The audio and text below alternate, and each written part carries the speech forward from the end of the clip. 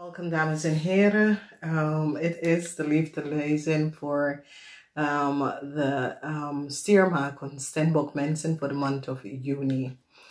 Jullie hebben de 3 van Pentacles waar innerlijke conflicts met een issue of een probleem met je man. Sommige van jullie zitten na te denken, wat ga je doen? Some soort van problemen tussen u en je man. En je zoekt innerlijke conflicts voor jezelf om over een situatie met je man.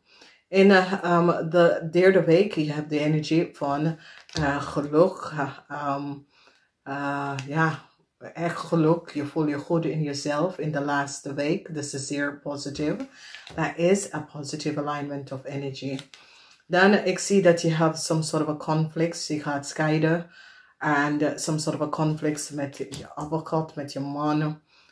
Sommige van jullie gaat scheiden van een jonge man. Sommige van jullie van een oude, rijke man. En some sort of a conflict, organisatie, institution. Zit daar nou om te bekijken. Verdriet voor jonge mensen tussen de leeftijd van 18 en 45. Some sort of a verdrietige situatie. En ik zie geen liefde. Sommige van jullie vrouw tussen de leeftijd van 35 en 50. Je bent blij met jezelf. Je bent zoiets, ja, ik geniet van mezelf. Ik hoef niet liefde, maar ik ga genoten van mezelf. Een situatie met een Romeo of een boodschatte persoon. Sommige van jullie was getrouwd of in some soort van relatie met een Romeo of boodschatte persoon. Ik zie deze persoon have some sort of a problem met organisatie, institution. Oké, dus some sort of a problemen met deze persoon. Dan we zien de energie van de koningin, de viskreef of scorpionetje vrouw. En zij is in de omkeer. Dan zien wij some sort of a brik dat komt over deze persoon. Some sort of a brik over some sort of a oneerlijke situatie met deze persoon. Oké, dus wees voorzichtig wie deze persoon is en wat is gebeurd. De laatste energie is de 7 van bochel. En de 7 van bochel is een zeer, zeer positieve energie. De 7 van bochel vertel je over dat heel veel vrouwen in de middelleeftijd. Je bent blij met jezelf. Geen moeilijke situatie rond jou. Je neemt het leven aan. Je zit alles te zorgen voor jezelf en dat soort dingen. Je zit te genoten en genieten van het leven en dat is best wel goed. Verdriet is hier en de verdriet is hier voor jonge mensen. Mensen tussen de leeftijd van 25 en 45. Verdriet voor jullie. En sommige van jullie jonge mensen hebben some sort of a problemen waar je gaat scheiden. Of je gaat van elkaar af. Dat soort van ding. Verdriet. Sommige van jullie willen het niet. Sommige van jullie dat is getrouwd met een zakenman. Ik zie dat je ging scheiden van deze man en heel veel problemen. Zoiets als deze man creëert heel veel problemen voor jou. En het is een situatie waar, doordat deze man is rijk, deze man probeert some sort of a problemen. Misschien was je een huisvrouw en hij wil doorgaan. Ik zie verdriet voor deze man, omdat is zoiets als de rechter gaat zeggen nee. Die vrouw heeft je hele leven jou gestolen en dat soort van dingen. Het is tijd dat je gaat teruggeven aan deze vrouw. Iedereen kijkt daar aan. Het is een vaccinatie. Ik heb het vandaag gekregen. Dus als ik ga niet goed met de lezen, je weet waarom. Ja, het is een paar uurtjes geleden, maar toch. Ja, ik weet het. Ik zag het net. Ik weet dat jullie zitten om te denken. Ja, ik had de Pfizer gekregen. Dus ja, ik zal zeggen tegen jullie. Ga je vaccinatie even halen. Ja. Oké. Dus mensen dat gaat echt scheiden. En sommige van jullie mensen zijn in een relatie met een family of a boodschappenperson and on the lawn of so, and there is some sort of a problema. And it's as if deze person had some sort of a relatie met een oude visgrave of scorpionetje vrouw. And now it's as if scheiden en deze person moet best wel alimentatie gaan betalen. En somehow, misschien is er kennis van jou over de vrouw is niet eerlijk met wat ze doet. En some sort of a probleem voor deze person. Deze person zal in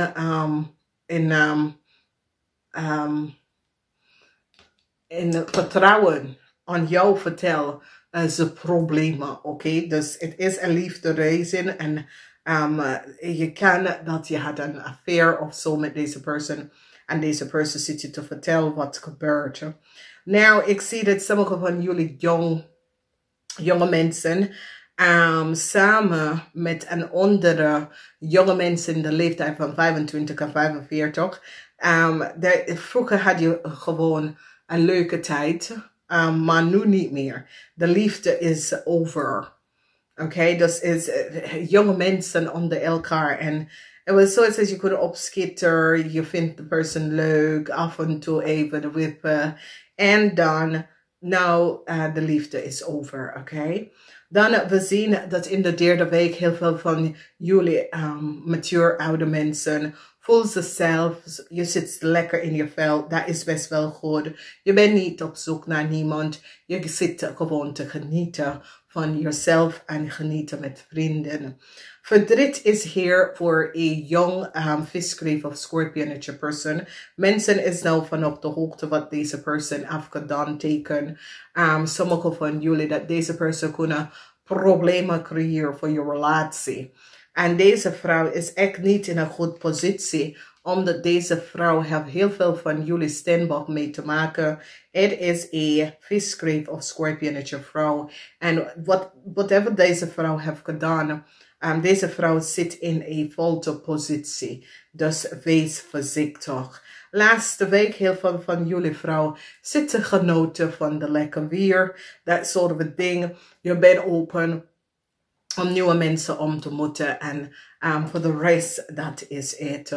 De Grim Reaper. Heel veel van jullie gaat even recognize dat je zit in jezelf te confronteren jezelf over een relatie dat je bent in. En je recognize now de relatie is over. Als je bent ook in een relatie met een ram, je recognize dat het is tijd om deze relatie te beëindigen.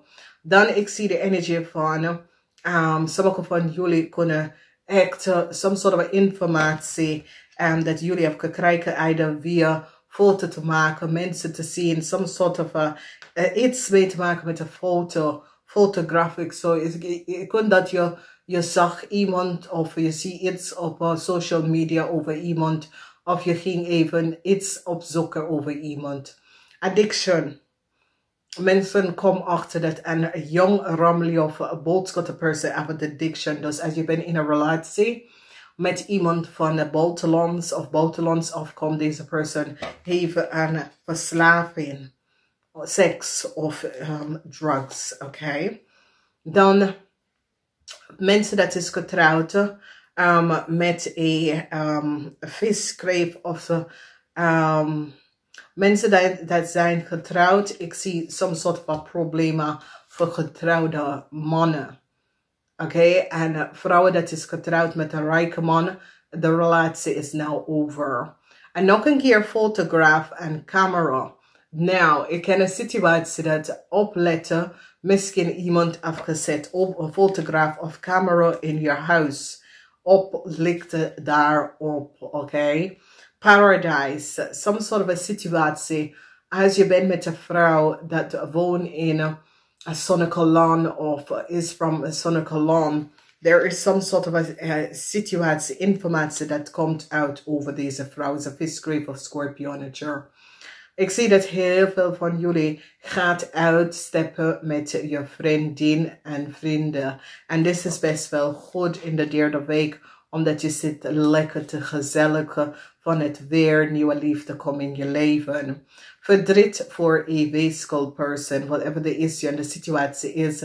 Ik zie dat een weeskul person, verdriet is hier voor een weeskul person.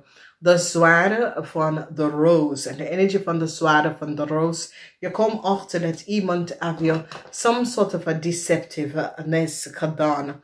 En je krijgt duidelijkheid over een issue of een probleem tussen u en je partner. Some informatie komt uit. Some sort of a duidelijkheid dat je was op zoek naar iemand komt even boven water. Een eind is hier voor een crave. Eind is hier voor een crave. It is in the house of the crave. Dus sommige van jullie is in een relatie met de crave of getrouwd. En eind is hier. Hier is de energie van sabotage, rebuild. Sommige van jullie staan stevig in je schoenen over liefde. Is zoiets dat sommige van jullie is niet open voor liefde. Je zit gewoon liefde te blokkeren in je leven. De butterfly is een zeer positief breedte. Relatie envelop naar een nieuwe fase. En genezing, de innerlijke kind. Er is genezing voor de innerlijke kind.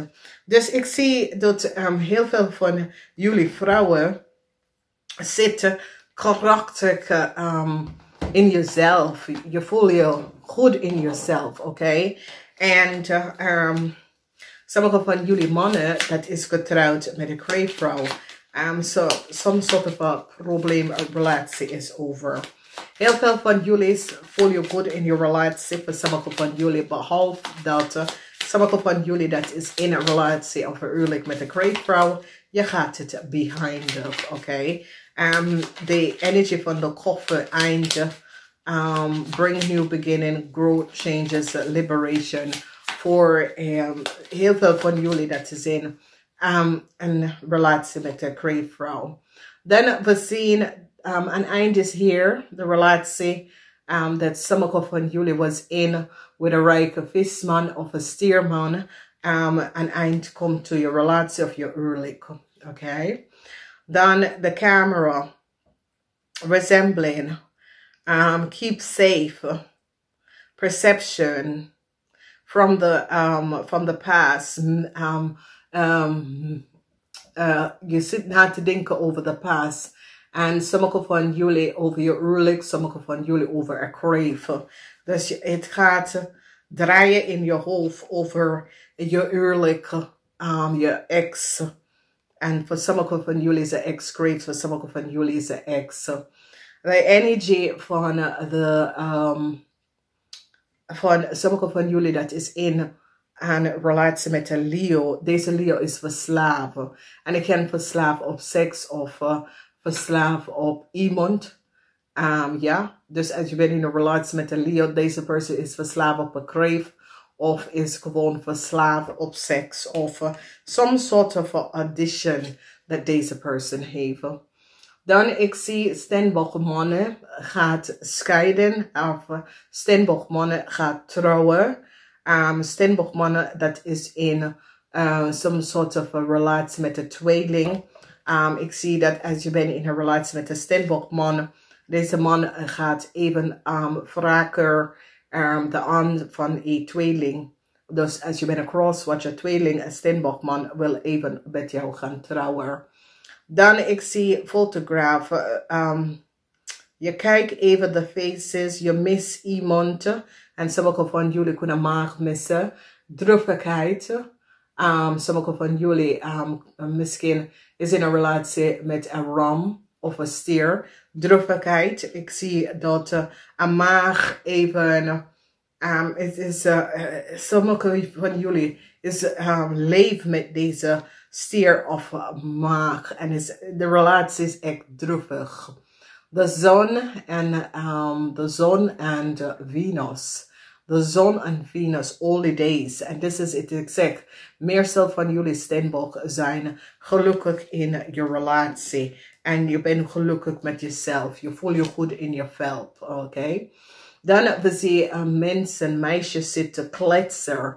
En een groep meisjes gaat uit. Ze zitten kletsen is een visstier en een tweeling. Een visstier en een tweeling. Dus in de huis van tweeling, als je hebt tweelingvriendinnetje, jullie met een tweeling, een stier en een vis gaat even uit, even gezellig terras gaan halen, even naar België, dat soort of thing.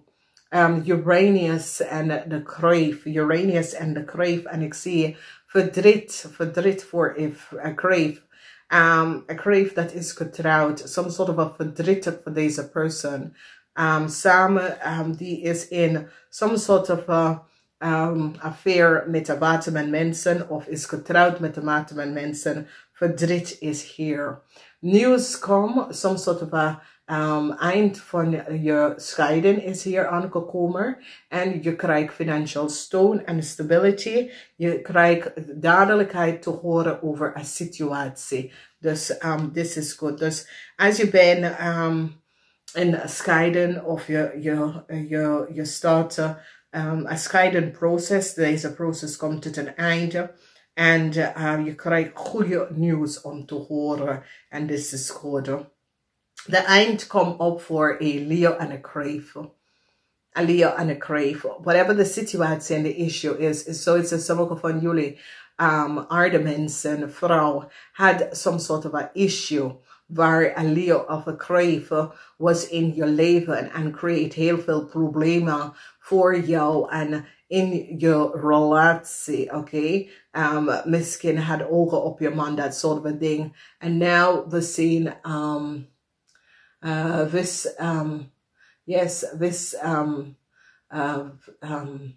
spelen terug. En dit betekent dat hun zijn verdrietig, jij niet. Hun zijn verdrietig.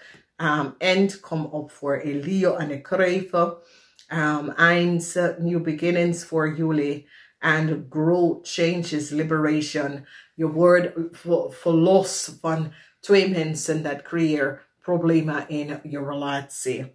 De hamer is jullie Steenbok staan stevig tegen een ram. Oké, sommige van jullie misschien hadden een affair met een ram of met een scorpionnetje en je staat stevig in je schoenen tegen deze persoon. En je wil gewoon veranderen. En je zit om te zeggen, ja, is either we gaan in een relatie, we veranderen face of ik ga verder met mijn leven. Dan nieuwe ontmoeten. Sommige van jullie gaat echt een kreef ontmoeten of een ram of een scorpionnetje. Een kreef, een ram of een scorpionnetje. Relatie developt. Dus als je bent in een relatie met een kreef, een ram of een scorpionnetje, deze relatie gaat echt goed. En het gaat echt positief in een nieuwe start voor jou, een nieuwe fase. Dit is best wel positief. Zo heel veel van jullie, especially in je huis. In je huis, je voelt je lekker. Je voelt je echt lekker met jezelf. Je voelt je goed bezig. Sommige van jullie misschien gaat even op vakantie. Sommige van jullie gaat even tijd uit. Misschien een weekje uit. Dat soort van ding. En het is best wel goed. Je hebt het best wel nodig. Doe dat. En je gaat even recognizen hoe lekker dat voor jou voelt. Heel veel van jullie is meer focus op jezelf en niet op als er is iemand in je leven. Je bent gewoon goed gefocust om genezing in je leven. En dat is best wel goed. Nou, kijk uit voor buitenlandse mensen. Leo. Leo of een kreef. Dat deze mensen kunnen best wel verslavend, oké? Dus je kan verslaven aan drugs of seks of logens. Kijk daar hier uit. Some sort of scheiding kom op voor een kreef in je vriendenkring.